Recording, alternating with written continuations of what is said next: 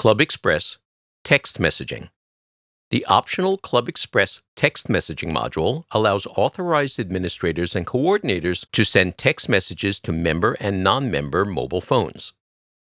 Clubs and organizations can send messages such as reminders to renew a membership or register for an event, notifications about new content on the website, such as the next issue of the club's magazine, event update and cancellation notices, perhaps due to weather, and other reminders. This is an opt-in system.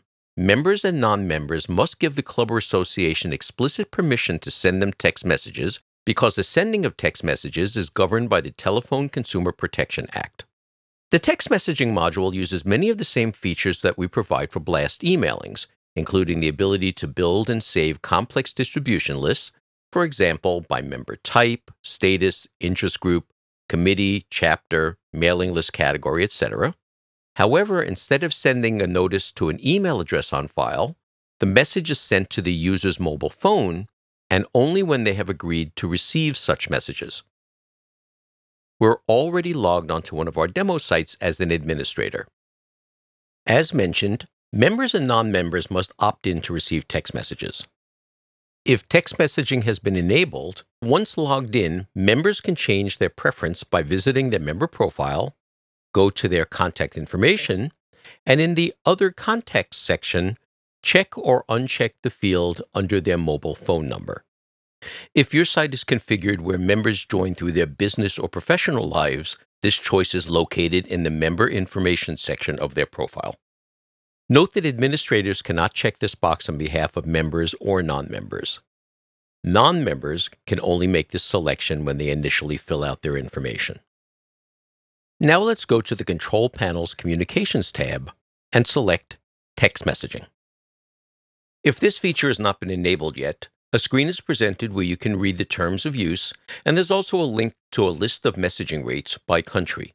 Note that the messaging rates apply only to messages that are successfully delivered, and your organization will also be billed $2 per month for the use of a toll-free number, whether or not you send text messages.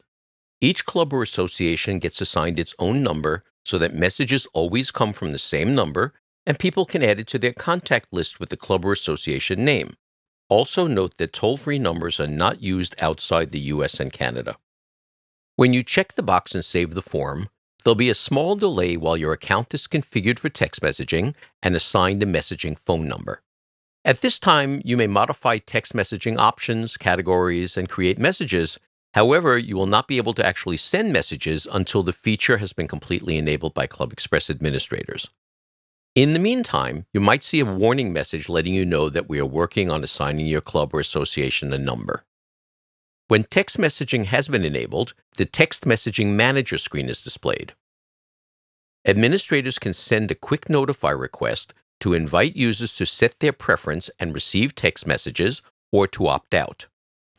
Clicking Notify Members sends members an email with a link to the text messaging preferences page. After logging in, they will see one of two screens. If a member has not opted in, they see a screen where they decide if they want to receive text messages from the club or not. If the member has opted in previously, they have a choice of continuing to receive text messages or to opt out of receiving them.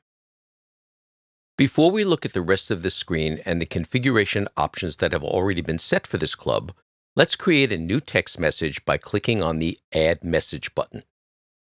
Next, click the Edit Distribution List button to specify a distribution list to receive the text message. You can either create a new list or pick from a previously saved distribution list. Managing the previously saved distribution lists, for example, adding or removing options from the list, is done via the Text Messaging Manager and the Emailings Manager pages. When using a saved distribution list is selected, click the drop-down to select a previously saved distribution list. Let's click Create a New List or select a recipient without using a list. Start by clicking the To drop-down to select one of the available options. The options in the To field are the same as those used for creating emailings and saved distribution lists. Most of the items are obvious, and you can learn more about the options by clicking on the Help icon or watching the Emailing Administration video tutorial. In some cases, when you make a selection, a panel will appear underneath to configure additional settings for that choice. Each time you make a selection from the drop-down list, click the Add button to add it to your distribution list. You can add as many options as you want, including multiple options of the same type, for example, more than one interest group or committee. If you make a mistake, you can click the Remove icon to remove an option from your list. Once your list is complete, you have the option to save it for future use without needing to recreate it each time, and you'll be prompted for a distribution list name. Click Save to save the distribution list and return to the main screen, or Cancel to return without saving. Once you have completed the distribution list icon changes to a green check mark indicating that the list has been defined. The screen also shows an anticipated number of messages to be sent and the numbers for refusing, invalid, or other reasons that messages cannot be sent. Keep in mind that the actual list of numbers is not built until the text message is ready for delivery. So for messages to be sent in the future, these counts may change. Also, the system will automatically remove duplicates, for example, if the same person is in more than one interest group. Once the text message has been sent, an accurate count will be available. Now on to the contents of the text message.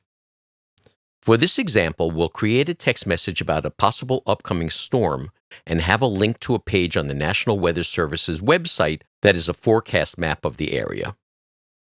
Enter a title for the message. This is used only in the Text Messaging Manager screen and is not part of the message.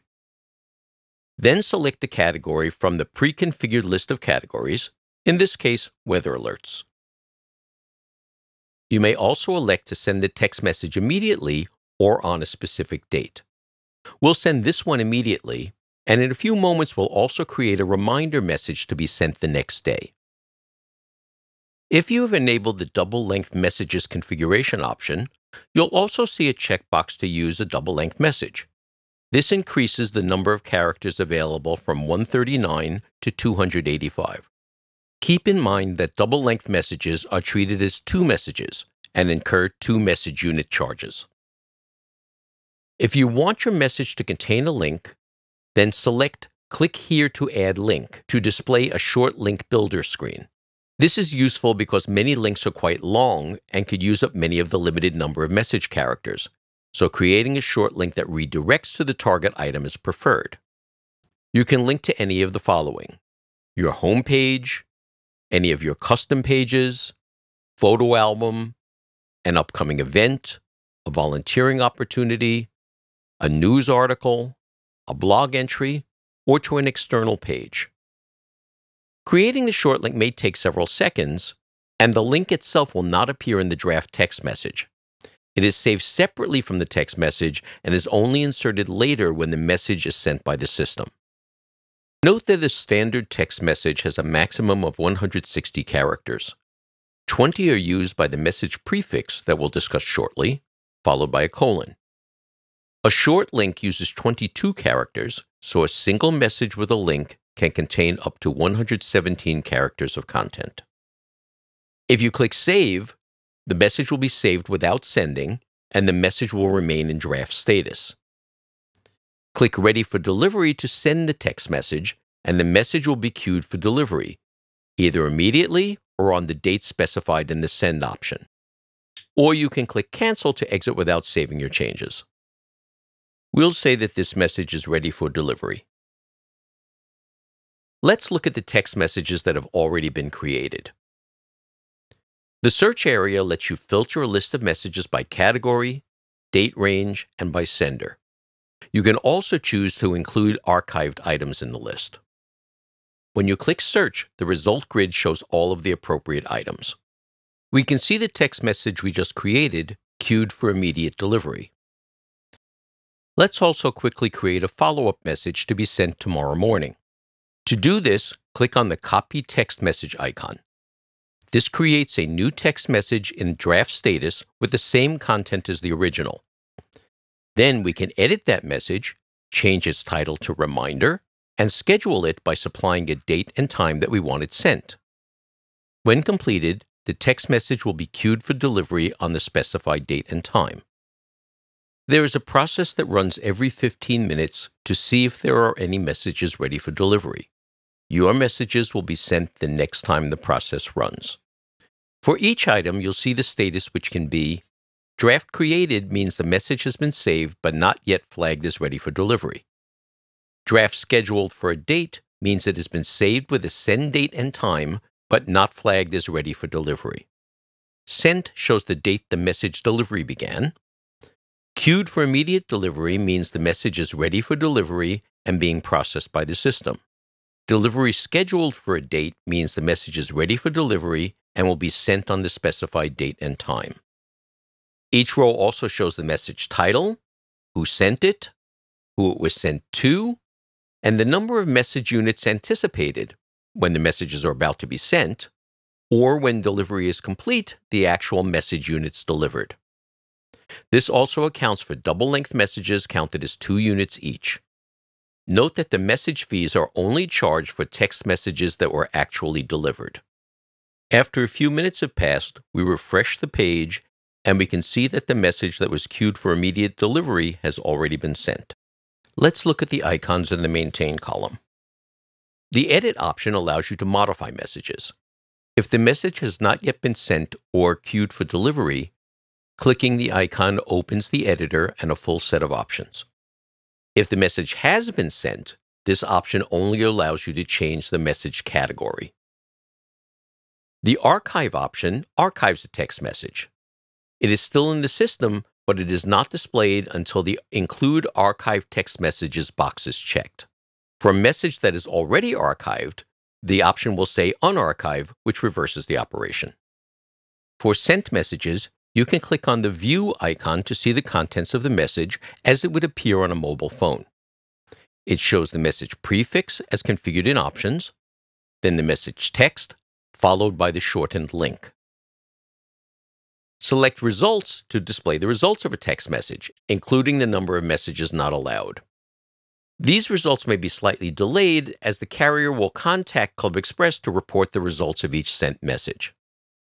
The Reports icon displays a standard report dialog with reports showing the result by status, failed delivery, and messages received, including the cost. The Share icon lets you share the text of a message on your club's social network, including Facebook and Twitter. Note that Facebook requires a link in order to post, so be sure to use the short link option. For text messages that have not been sent, you can use the Delete option to completely remove a message from the list. This option should be used with caution since the deleted message cannot be recovered.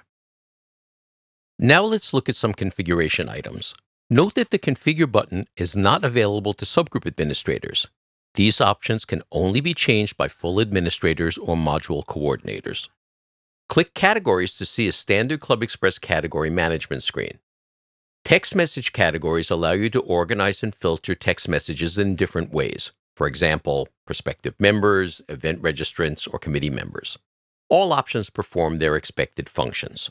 Note that these categories are used by both text messaging and emailings. However, Edit and Delete icons are only presented for a category through the tool that created it. For example, use the text messaging module to rename or delete categories created there. If your club or association has subgroups, you can create categories for use by the subgroups, allowing subgroup text messages to be organized into their own categories. You must create a category for each subgroup in order to send text messages to members or non-members of that subgroup. Select Configure Save Distribution List to create, view, and edit your saved list. Note that distribution lists can also be created and saved when you're creating a new text message or emailing. And like emailings, text messages can be sent to complex distribution lists. For example, all active members of a specified type, plus members of 2 specified committees, plus the following 3 individuals. You can also save these distribution lists for use at any time. Click the Add Distribution List button to create a new list. Select options from the To drop-down list. In some cases, a panel will appear underneath to configure the additional settings. Each time you make a selection from the drop-down list, click the Add button to add it to your distribution list. If you make a mistake, you can click the Remove icon to remove this option from your list. When you're done, specify a name for your list and click the Save button, or click Cancel and close the dialog without saving. When back on the distribution list main screen, you can click the Edit icon to modify an existing distribution list, or the Delete icon to remove a list. ClubExpress will build the list dynamically when each text message is about to be sent, so it's always up to date. And the system will automatically remove duplicates so that each recipient only receives one text message, even if he or she is in multiple parts of the distribution list. Note that distribution lists with multiple options are applied using OR conditions. That is, each option is additive to the list. For example, if you select members in a specified city and enter Chicago, and then specify members of a specified type and enter individual, you'll be sending the message to everyone in Chicago as well as everyone who's an individual member. Now back to the Text Messages Manager. Select Configure Options to customize how the text messaging function behaves. On this screen, you can specify the message prefix to be used as the sender. This will default to your club's short name, but can be modified to any name under 20 characters. Standard text messages can contain up to 139 characters after the message prefix. Selecting Enable Double-Length Text allows you to send text messages with a total of 285 characters after the message prefix. Note that sending double-length text messages will be sent and billed as two separate text messages. You can also choose to allow event coordinators to send text messages, and there's an option to disable the text messaging functionality. Click Save to save your changes, or Cancel to return without saving. Clicking the Bad Numbers button displays a page that lists members and non-members having text message delivery problems. There are several possible causes, and you may filter the search results by each. Invalid number means the phone number is not capable of receiving text messages. It might be a landline, or it is not a reachable phone number. Permanently unavailable means the phone number has been removed from service and there is no indication of when it will become available again. Blocked is where the owner of this number has opted out. Opt-outs are typically received via text message replies with the opt-out keyword STOP as the contents. All such requests are handled by the system and automatically unchecks the Allow Text Messages box for that user, so all future messages to that number will be blocked until the owner opts in. Temporary failure is a broad error code, and often the carrier does not indicate a reason that the destination is temporarily unavailable, though possible reasons could be due to the handset being turned off or out of the coverage area. Note that in the case of blocked or invalid phone numbers, no text messages will be sent. Any changes you make here will be applied on the next text message that is sent. For permanently unavailable, temporarily unavailable, or invalid numbers, there are several options. You can review the phone number and make the necessary changes. You can clear temporary failures and try another message, or you can remove the phone number on the user's profile. Note again that administrators cannot change the setting to accept text messages. The User's Report, Not Allowing button displays a list of all members who have opted out of receiving text messages. Finally, let's look at sending text messages from an event. We start by clicking on Events in the control panel and search for the event we want. Then in the Administrative Tools for the event, click the Text Messaging icon.